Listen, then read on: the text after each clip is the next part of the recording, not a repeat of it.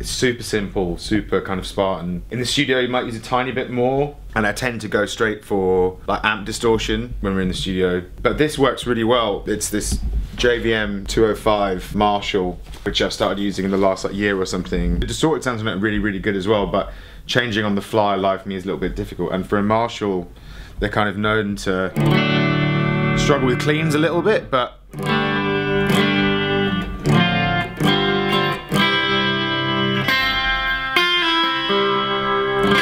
sounds really, really good for cleans. You can get real loud without it breaking up too much or whatever.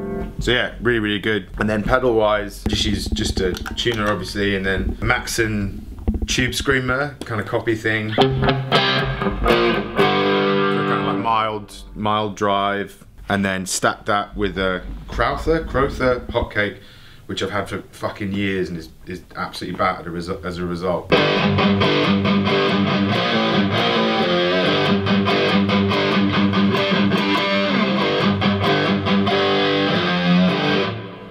Sounds wicked. Reverb, by the way, I've just got coming out. I'm running a bit of reverb out the amp head. And then I have this chorus on, pretty much the whole time, Boss chorus ensemble. Running high-ish, I suppose, just for a bit of kind of colour, just because, I guess for us, because we're the one, just got the one guitar, so having the chorus kind of gives a bit more colour to like the whole sound. It makes it sound a bit less like it's just one guitar or whatever. And then a noise suppressor to stop it being really noisy.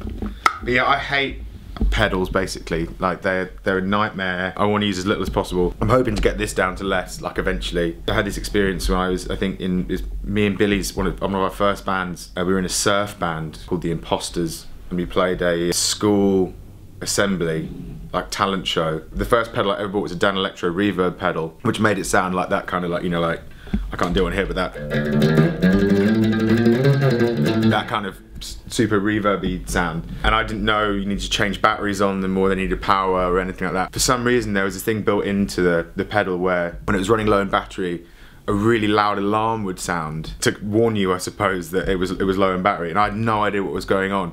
So in front of the whole school, our first performance, like absolutely terrified, it starts going wow, wow, wow, wow, and everyone's looking like what is going on. I'm freaking out and I'm running up and I figure out it's the thing and I unplug it and plug it back in again, and I kind of go like, and it's working, and I go, okay, fine. That happened 3 times in a row. I think it's what's given me as much anxiety as I have about performing, and so that's the reason I try and use as little pedals as possible. There's less that can go wrong, I suppose. Anyway, and then finally, my guitar, and it's just a new, I think it's a Player Series it's called, Strat. Usually I use shorter scale kind of offset guitars, a Fender Bronco a lot, and one of the new Duosonics, Fender Duosonics. This is amazing. Got this really recently. Humbucker in the bridge for a bit more kind of bite and stuff. The single coil Strat bridge is maybe a little bit thin for, I guess, what we're trying to do. It's my jam.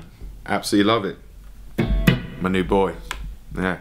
And that's it. That's pretty much it. That's all the stuff. And these puppies, the most important ingredient.